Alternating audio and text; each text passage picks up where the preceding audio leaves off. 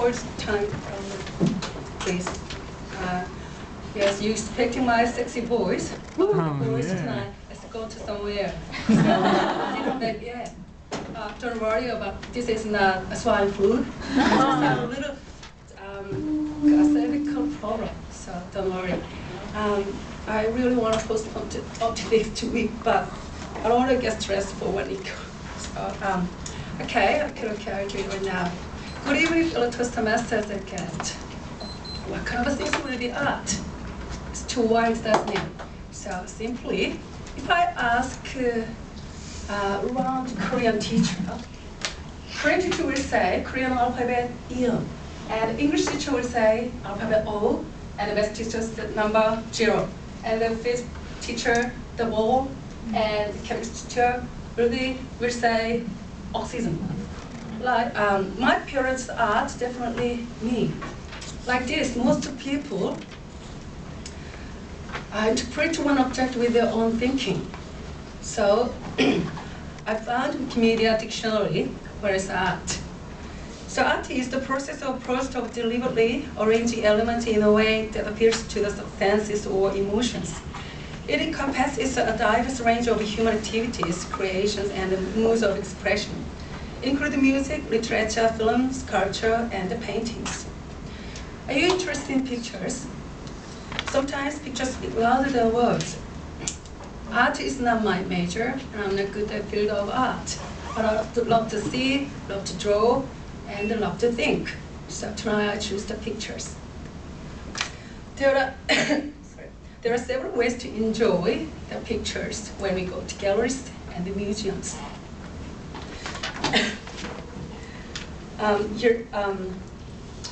How's your picture viewing style? Just strolling hallway?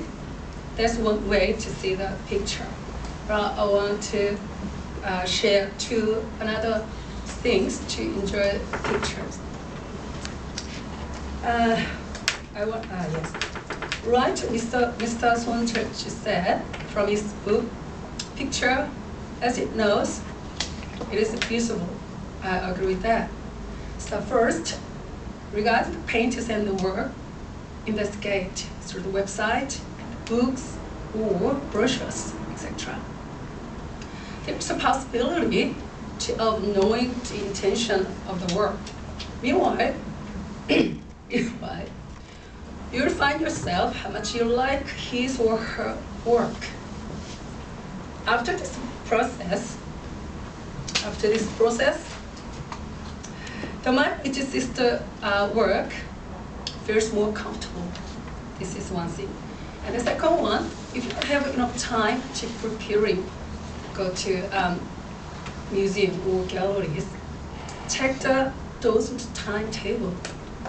Most often,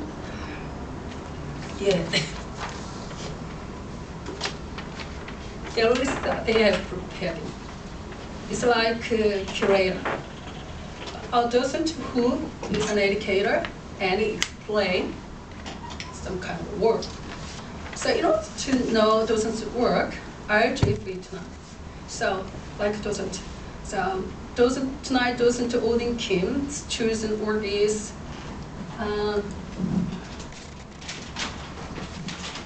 The Unfinished Marriage.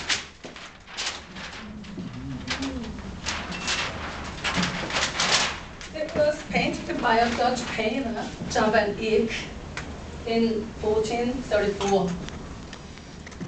Artists painted everything is very detailed. You can see armchair and bed and lamp and wooden shoes and the oranges. Can you see this one? Yep. With this one, we think this family is rich because in European, only rich people could get the oranges. Do you know why? The oranges where to grow. Yeah, that's it. And then also, if some appearance of oil painting, you can guess how detailed it is. This mirror, we can see the painter, Jan van Eyck, is here. Is here. And also, this is one of the very, very important painting in Europe. This is first full-size portrait, and not religious, which means before this painting, 15th century, all is half-portrait, half-size portrait, and all is religious. Check it out from the internet. And plus, what's more, this couple is not a king and or queen, but a merchant and a merchant's wife. Yeah, just things like this.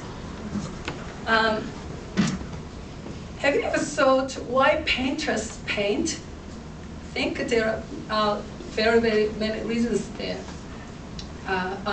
For living, or show off their abilities, or something. But so many things. But I want to pick the one reason. Probably, maybe the painter or artist want to communicate with you. So this is, we cannot live without any kind of art. In this beautiful season, you got fresh soul and a beautiful mind and a strong leg. Let's go and meet the painter for communication. Thank you.